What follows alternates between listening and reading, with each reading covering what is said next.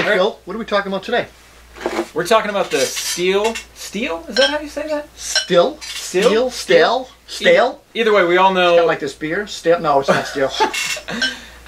We all know that the outdoor power tool company STIHL, they've got a line of cordless mowers made for the homeowner. Like, you know, for every pro, we're all homeowners, right? We're going to be talking about the RMA 410. Well, why this beer? Why Peak?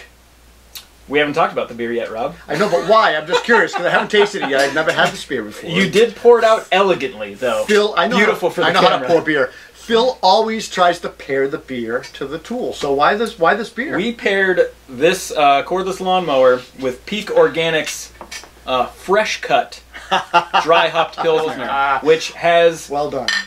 You know, the scent of freshly cut grass, and it is a fine hoppy pale ale.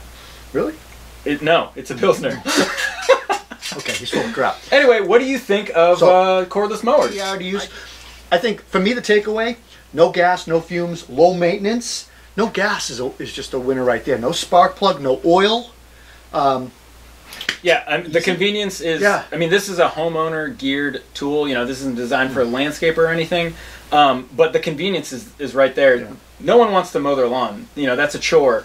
When you add getting gas or maintaining this gas engine, nobody wants to do that. Tell the truth, you make your wife mow the lawn, don't you? Actually, that is one of the.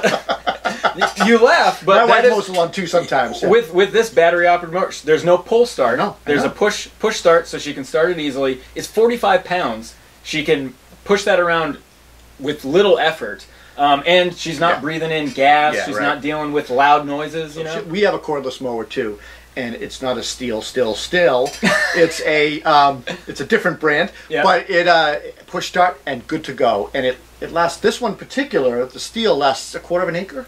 Yep. So that's what I have. So it lasts my whole yard. Yes. One thing I got a kick out of is it has a the grass catcher, the bag. It holds 14.5 gallons, but it has an indicator, and I always call the indicators on my truck idiot lights. Yep. Those are my dogs barking. Just don't mind them. They're crazy. But the idiot light goes on. It's not really a light. It's not an LED light. It's actually like a lever or something. A little tab that comes up once. Does it actually come up and go like this? Like the bag's full? Change the bag. So how much? This to get started on this unit is about $600. Oh, I was afraid you were going to say that. $600 is steep, but with a brand name like STIHL, it's a great brand. Yeah. Would I throw $600 at it? Probably not. I don't know, maybe, but I am sold on cordless. If it lasts 6 years, it's $100 a year, right? There you go. There you go. Well done, Phil. Boom. See you guys.